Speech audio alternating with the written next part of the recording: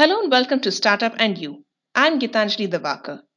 Video conferencing has become an integral part of the new normal. But would you like to use a Make in India video conferencing solution? Meet Joy Sebastian, the CEO of Techgentia. Not only has Techgentia won the Digital India Innovation Challenge in the video conferencing space, it has also created a software that could resolve all your video conferencing concerns.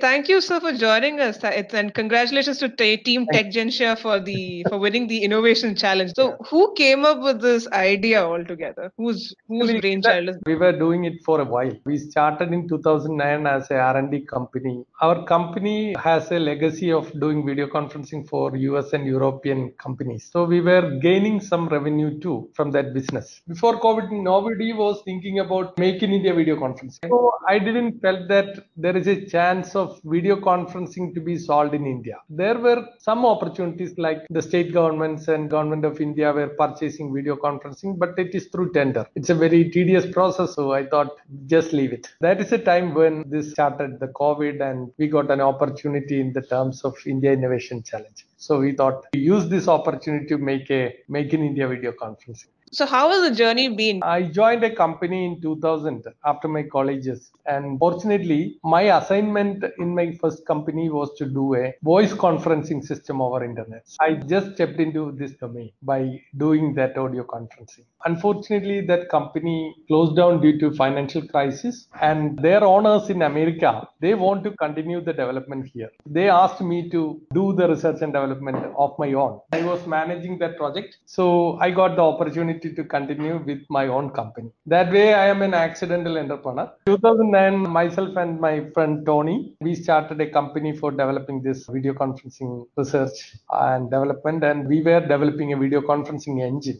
Our aim was to replace the hardware components from the industry. You may be familiar with the high-end video conferencing devices you are seeing in boardrooms. Those video conferences were controlled by a hardware in the cloud. That hardware, that is called MCU. A high-end hardware may be costing $100,000. So we thought there is an opportunity if we replace that hardware with a scalable software. So we tried very hard from 2009 to 2014, and we made a somewhat equivalent software that can potentially replace that hardware from the industry. That particular technology is being used for this particular video conferencing right now. So, how did you go about the funding for this particular technology?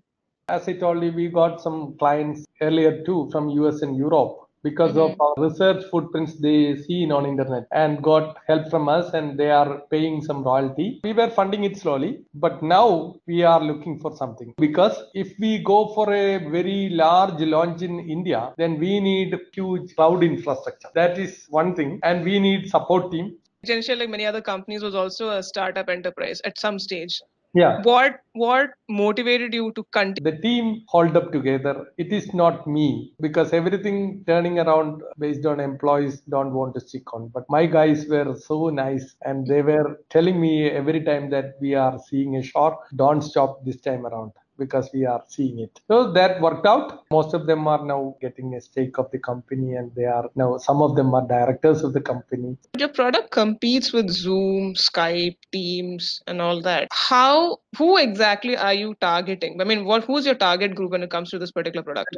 The technology is not what exactly Zoom and Google Meet and Teams are now using. We are using a different technology. They can meet from the boardroom, they can meet from the PC, they can meet from the mobile. But this technology is there in Zoom, but it is not there in the Zoom's free plan. It is not there in the Zoom's $10 plan. It is there in Zoom with the $50 plan. And if you want to add a device like that into a meeting, you need to pay $39 more for each device in Zoom. Those companies want to use a boardroom device. Our solution can be posted on-premise. For example, business line want a video conferencing solution as their own. They own a cloud or data center right now. So they will be hosting their video conferencing inside their data center or their servers, and everything will be inside and through their network. Nothing going out. If you want to go for Google Cloud, that is fine, but you will be owning that cloud. You will be renting out that cloud. Are you saying that this sort of a system will reduce or can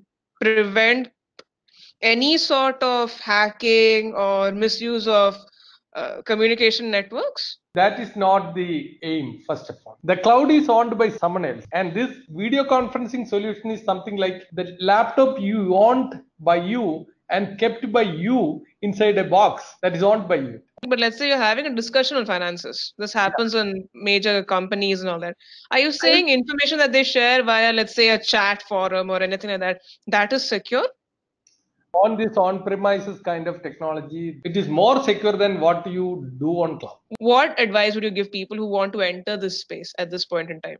Actually, the technology is not that easy. That is why we took around 10 years. Now, a lot of open source components are there. It is not like the era of 2009. So, I think there are a lot of openings for even small companies. I think some more companies will join this particular race. Every possible business vertical needs a video conferencing right now, which is customized for their need. If you ask me, healthcare, they need a lot of video related engagement right now. It is not purely video conferencing. You need to think about that kind of particular domains that can use video conferencing. Customize video onto that and do a business. That will help you because video conferencing is a flooded market right now. Think about a particular vertical and fit video onto that. Tune in next week for another episode of Startup and You.